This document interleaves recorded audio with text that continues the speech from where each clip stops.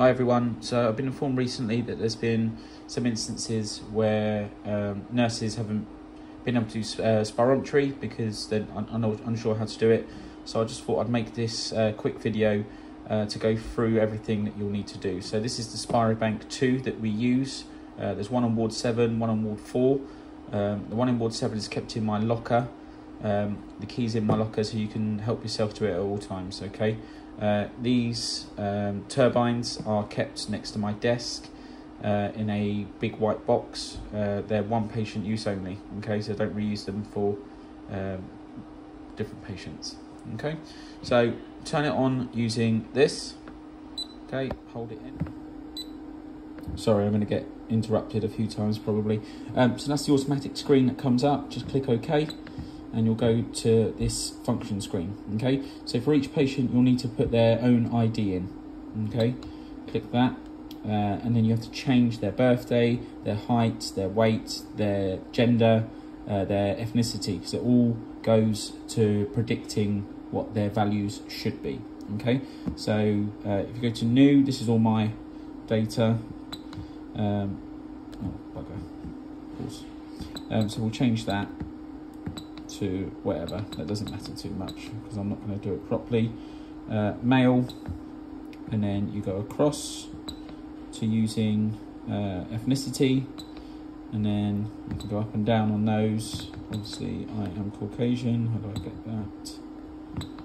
There we go, and click OK. Okay, now that's all in. Now you want to go to Spiro, and we often use FVC. So FVC stands for forced vital capacity, and then you've got vital capacity there. We want to use forced vital capacity, okay? Click that button, and it comes up with what the patient needs to do, okay? So get your patient in an optimum position, so sitting in a chair, on the edge of the chair, preferably upright, so their chest is in a decent position, okay? You get them to breathe normally. Let's go back on that. Get them to breathe normally for 3 breaths, and then get them to inspire. So breathe in as much as they can and hold it, okay? And then when they get to that peak inspiration, they blow out with absolute force, and they keep going, and they keep going. You tell them to keep going. You'll hear some beeping. At that point, you still have to tell them to keep going until an alarm comes up. I will show you a video afterwards, a demonstration. And then when the alarm sounds, you get them to breathe in as much as possible and as hard as possible, okay? And then afterwards you'll get the results, and I will show you that in a second. Okay, so now we're going to get Sumbo to do a demonstration of it. So we need to, I'll put all her ID in. We need to go to Spiro and then click FVC when the patient's ready, okay?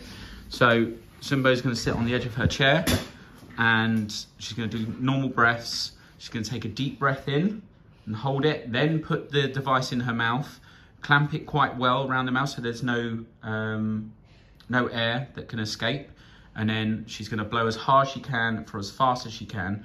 You'll hear some ticking. You've got to carry on going, and then the alarm afterwards, Sumbo's going to breathe back in, and then that will be done, okay? So when you're ready, Sumbo. Okay. Okay, so keep going, keep going. You hear the ticking, keep going, keep going, keep going. Out alarm, breathe in. Well done.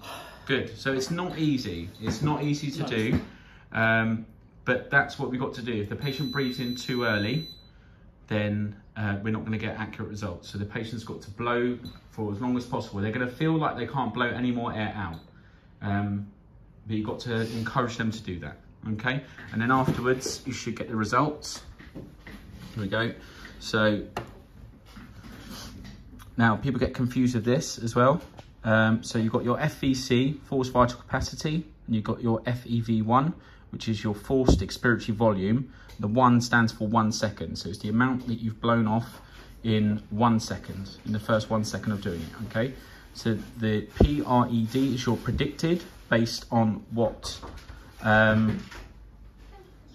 information you've put in, and the PRE stands for pre, okay, so that's pre-medicine, okay? So Sumbo was predicted to do 3.39 litres and she blew 5.53.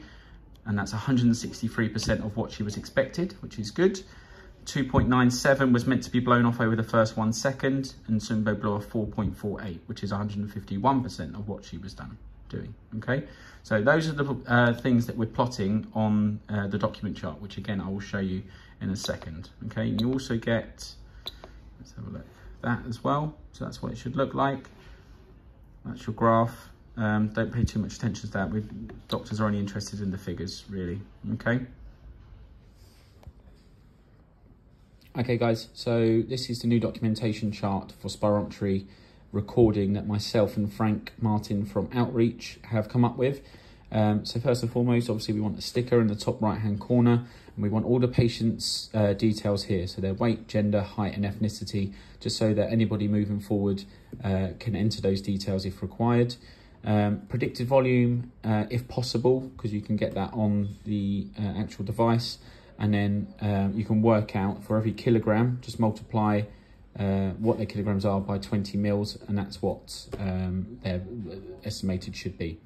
Okay, date, time and initial, who's done it, and then plot on here their FVC. So just put a circle, a dot, whatever. So if it's 3.5 litres, so 0, 1, 2, 3.5 litres, you can write a dot and write the figure as well if possible, and then we can plot moving forward what each one is. And if you can put the FEV1 in here for us, just so that we know everything and any other details on that. So if you think that the patient wasn't able to do it properly, whether the patient was in a poor position, etc. The documentation, Margaret and Lisa, the ward clerks on each respective ward, have got the main copy, they've got the electronic copy. So this is what we should be using now, please. If you have any other questions about spirometry, if you want a demonstration in front of you, I'm more than happy to do that. I've got the device, I've got my own turbine that I use. So just get in touch with me, drop me an email, come and find me, call me, whatever. I'm happy to help you with that, okay? I'm going to put the spirometry presentation that I've come up with on the Padlet. Please access that. There's lots of information on Padlet. Don't make that a waste of my time, please. I spent a lot of effort creating that, so make use of it. But yeah, do get in touch if there's any issues moving forward.